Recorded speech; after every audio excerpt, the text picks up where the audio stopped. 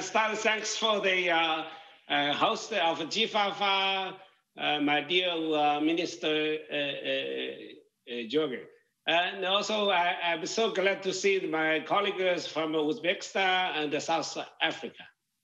When you talk about the innovation at large, we have three categories of innovation: innovation on policy, innovation on technology, innovation on the business model.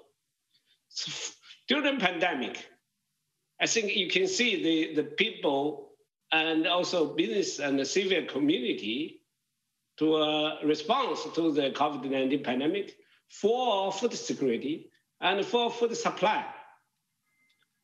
And innovation, it's not a theoretical topic. It's a reality of efficiency and effectiveness.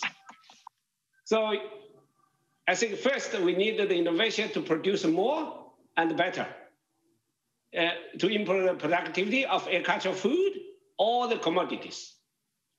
Of course, we used to depend on more long-distance trade, but still we did depend on the international trade functioning cross-continental for the major commodities, especially staple food, sugar for long-distance traveling and trade.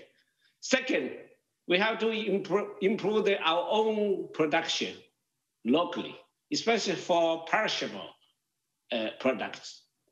And of course, it's challenging. A lot of countries, they depend on the import some vegetables and fruit. That's really big impact on the supply chain. And with the high increase of the price, that's also happening even in Europe and in the city of Africa, Asia, and Central Asia, my friends from Uzbekistan and South Africa. You can wisdom that. And third, as an innovation, we should have the farmers to build the resilience, to use the more innovative products of the agricultural input, you name it, seeds, fertilizer, chemicals, and others, and even machinery, which also helps to improve the efficiency and the productivity. And then come to the policy. I think the minister from South Africa, we worked together during past year, pandemic.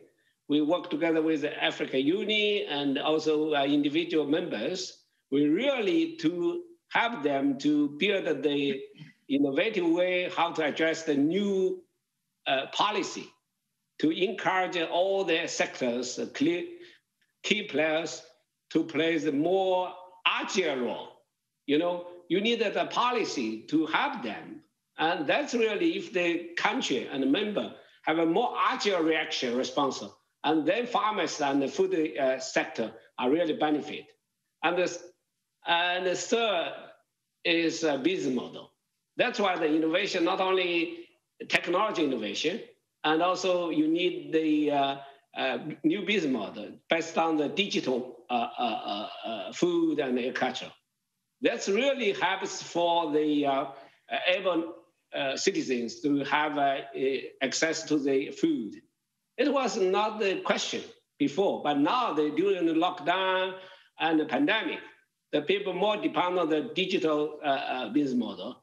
That's from the farmers' field to the consumers' play.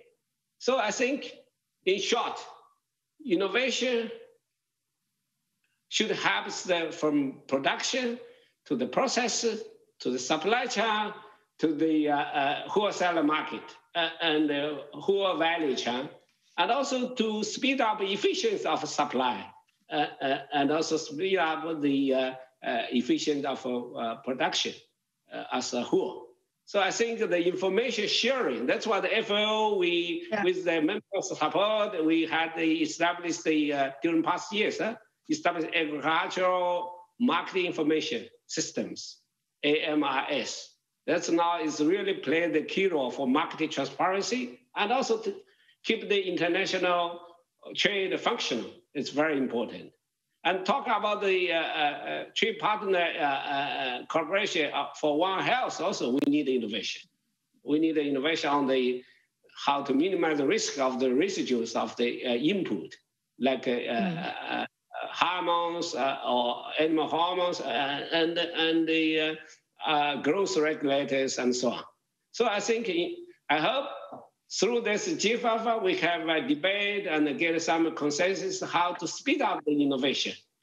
And that's really helps for build back better and build back greener.